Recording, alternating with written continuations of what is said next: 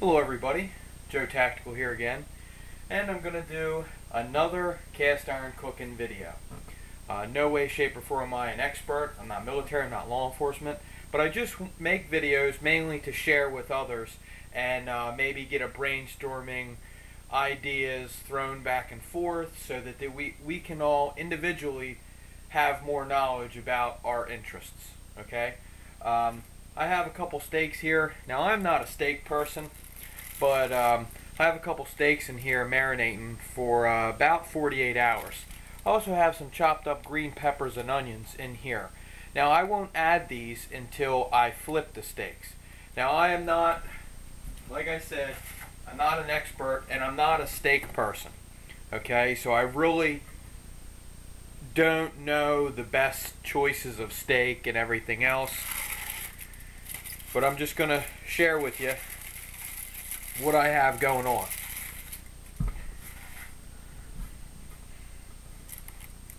And these are peppered and have some A1 sauce.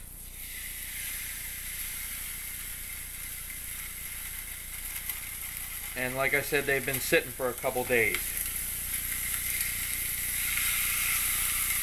Now this is the first time I'm cooking on the ribbed side of this griddle pan. So this is all an experiment, 100%. Hopefully it doesn't come out too bad and I can eat these things. Hold on a second, gotta wash my hands after handling raw meat.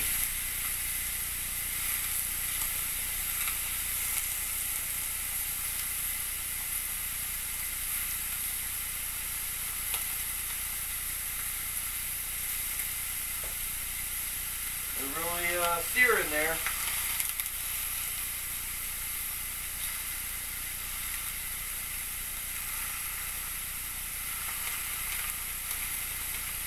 It's got to be an exciting video. Sarcastically speaking, of course. And if you bear with me for just a second, I'm going to grab the tongs real quick.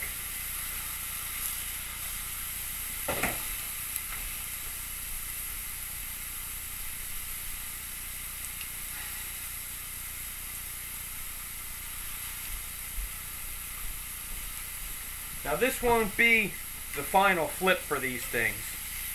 Hopefully it's not sticking too bad. I'm just doing these mainly to sear the meat. They're sticking a little bit. Still breaking in this pan.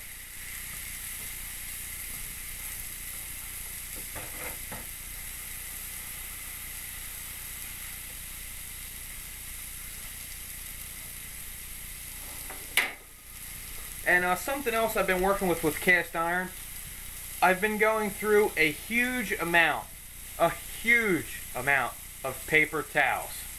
Okay? Not really a fan of being wasteful like that. Not that it's wasteful, you're using them for the intended purpose. But I switched up to terry towels. I went to Home Depot and got a pack of 24 for $11.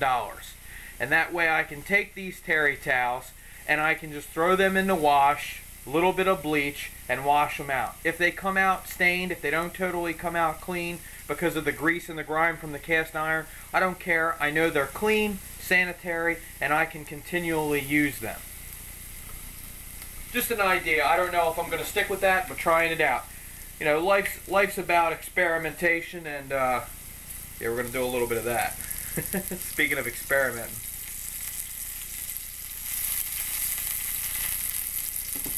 Probably shouldn't have put too much on there, but I'm just trying to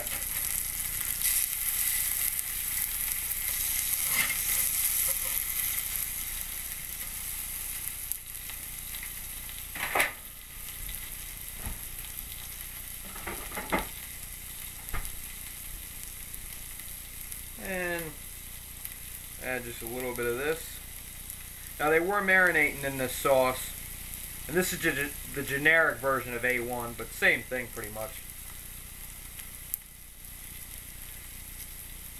A little bit more.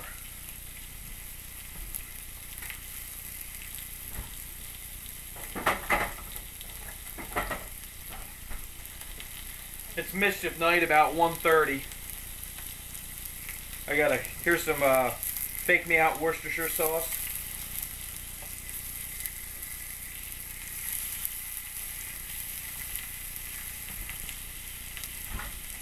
And I got some cameras over the cars just in case some kids trying to do some trickery or something like that. So let me pepper these a little bit.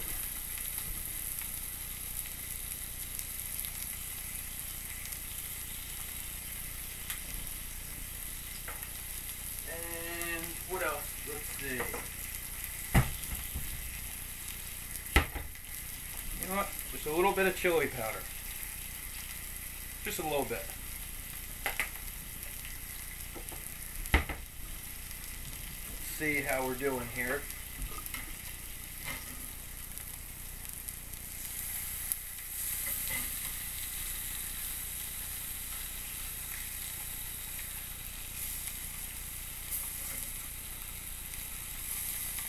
Now, as I said before in other videos, since the burner is here and here, this is kind of a colder part, but I like that because though it takes some getting used to, you can definitely find that if, for example, you didn't want to turn the heat down and you had the steak down here, you just pull it this way and it'll be a little bit cooler.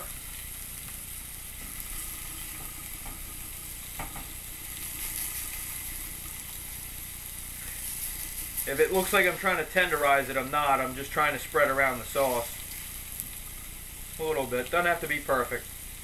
And again, this is all an experiment. So if I'm doing something way wrong, please, by all means, let me know. Not an expert.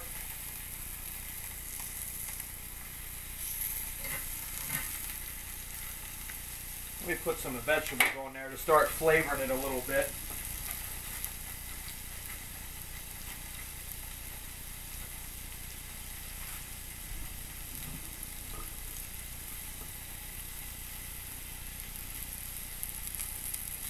Now I'm going to put more on, but I'm just trying to get these things going. I don't know how long it's going to take, but whenever I do, I'll probably flip to the other side and then flip to this side again one more time. But I'm kind of making it up as I go along. Cast iron cooking is completely different. It really is. It retains heat different. Just everything really about it is different, other than it's a hot surface you put food on.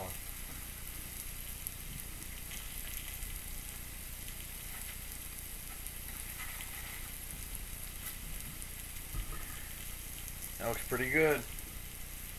I'm a fan. Make sure they're not sticking.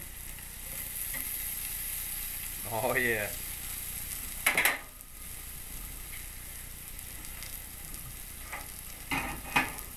Now, when I went to buy these steaks, you gotta understand, see, I'm a cheeseburger kind of guy. If I go to a restaurant or something, I like a good cheeseburger, like a Texas cheeseburger, or, a Philly cheesesteak cheeseburger, or, some type, like a Swiss mushroom burger, something like that. I'm not a steak guy at all, so I'm like standing in the meat aisle in the grocery store, and I'm like, I don't know what steak's good or what. I mean, I got some that, these two steaks here, I think were either 10 or 12 bucks for the pair of them.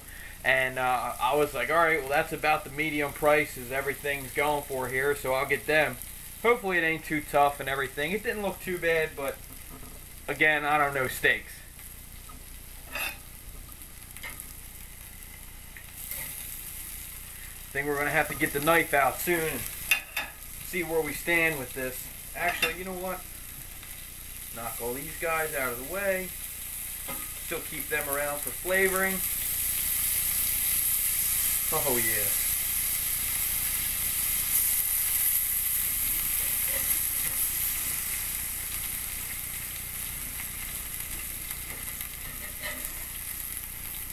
And tongs are the way to go, let me just tell you.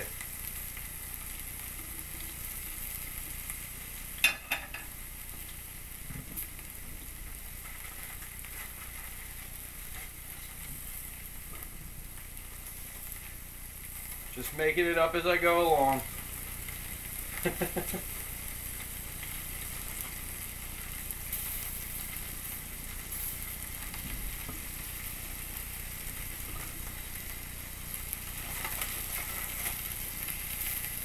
Yeah, man.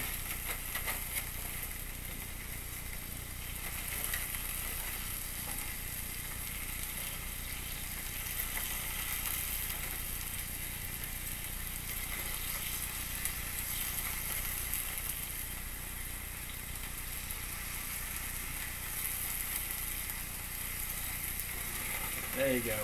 That's how we do it there. And that's a whole onion. I think it's a whole onion. A whole onion, a whole green pepper.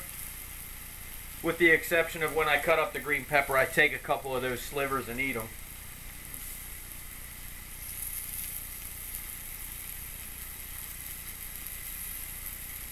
Let's see, give these a little slide.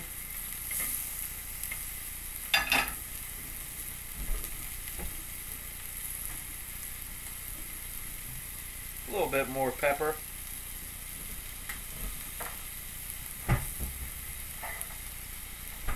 And the infamous Tabasco sauce. And you ain't cooking unless you're making a mess. Let me just tell you that right now.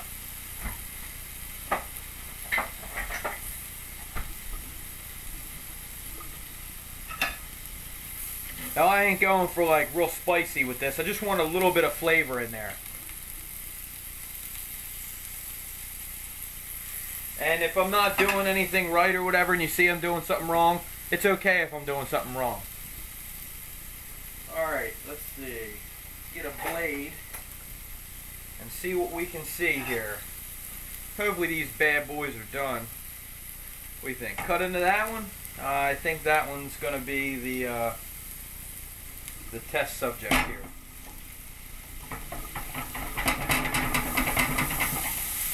Oh yeah.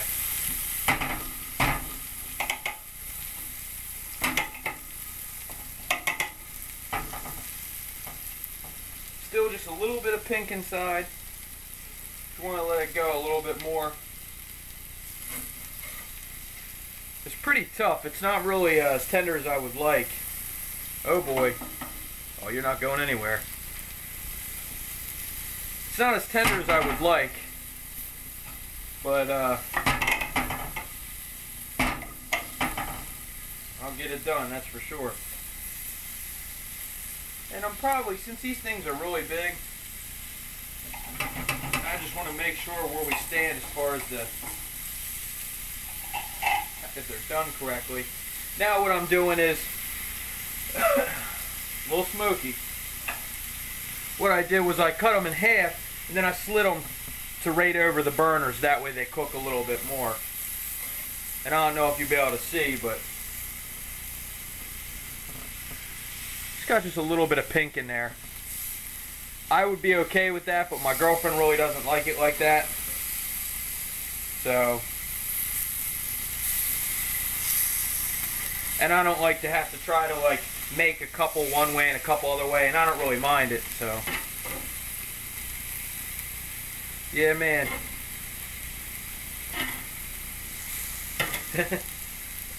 And for those that might know better, you're probably looking at me like, what the heck is this guy doing, right? It'll be alright.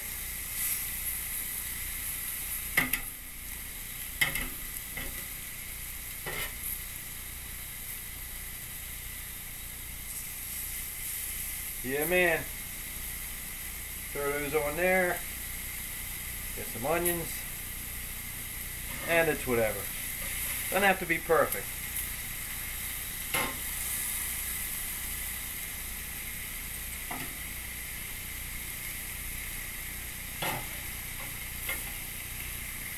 These things are hard to grab. Thank you very much for watching. I'm not ending the video, but I just gotta tell you, I hope this isn't too boring. I was gonna do this outside on an open fire, but figures the weekend that I want to do it, it snows. I'm over here on the mid-east coast, and we had our first snowfall, so like everything's all wet, and it's been raining on and off today and yesterday, and it just totally ruined the whole thing. I was going to cook out on the campfire. That's why I got these. I also made chili too, and I did that in the crock pot, but I browned the burger in the cast iron, and that worked out well. But there it is. That's pretty much done. It's dripping a little bit, but like I said, you ain't cooking if you ain't making a mess. Thank you very much for watching. Bon appetit. Joe Tactical out.